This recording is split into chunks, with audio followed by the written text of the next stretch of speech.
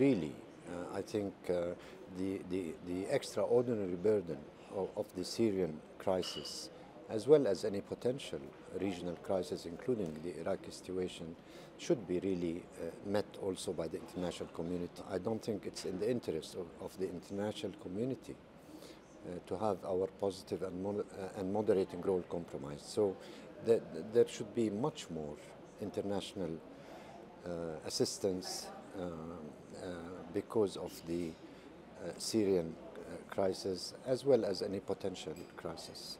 What are we looking at here? The destabilization of Jordan potentially as Iraq flares up? That's your biggest concern, the connection between a lack of funding and destabilization of the Jordanian people? Well, it's a potential threat, really, because it's very uncertain on how it will develop. But I think the best way to meet those challenges is to have your internal structure on solid grounds. What is the direct impact of Iraq? For example, I know oil supplies have not been coming in for the last few months. You have a near $2 billion pipeline project to go from Basra to Aqaba. These things just go on hold? Exactly.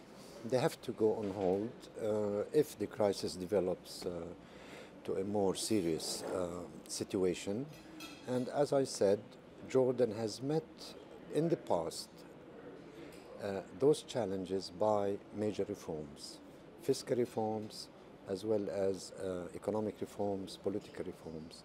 We have quite a dangerous situation, Minister, in a sense that you have Syrian refugees competing now against Jordanians for jobs. So they're undercutting salaries and competing in a case where we have youth unemployment of about 25% in the country. That's a dangerous mix, is it not? It strains relations with those refugees and the Jordanian people. Well, I think in general, unemployment, especially among the youth and women, I think is very destabilizing, actually.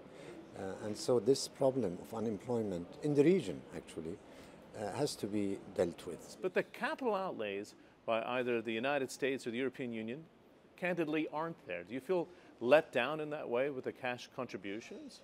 Well, we feel, yes, we are not getting enough to continue to play our moderating role in the region.